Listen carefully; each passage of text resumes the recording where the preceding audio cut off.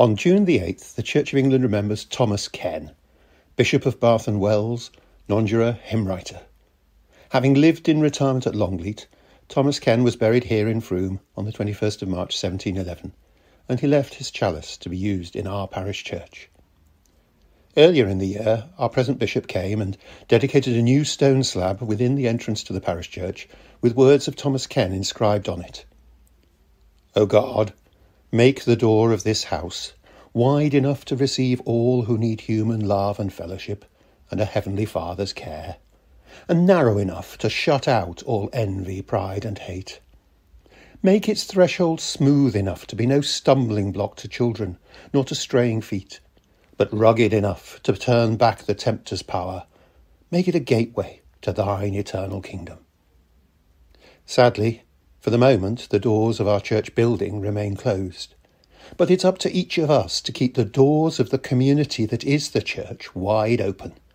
It's for us to reshape that prayer as a personal commitment.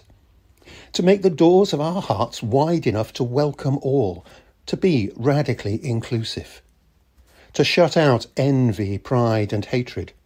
To join our voices with those who protest at injustice, as Thomas Ken did in his day. And as we are called to when we see the scenes like the murder of George Floyd and so many others, when we recognise long-standing structural racism or other discrimination and injustice. To be no stumbling block to children, to take safeguarding really seriously. To be rugged enough to turn back the tempter's power, to challenge inappropriate material, fake news, corrupting ideologies on social media and elsewhere, to be prepared to speak truth to power, as Ken did. We are called to be gatekeepers of God's kingdom, welcoming, inviting, challenging, caring, prophetic and pastoral. O God, from whom all blessings flow, by whose providence we're kept and by whose grace we're directed, help us through the example of your servant Thomas Ken, faithfully to keep your word, humbly to face adversity and steadfastly to worship you through Jesus Christ, your Son, our Lord. It's a big ask.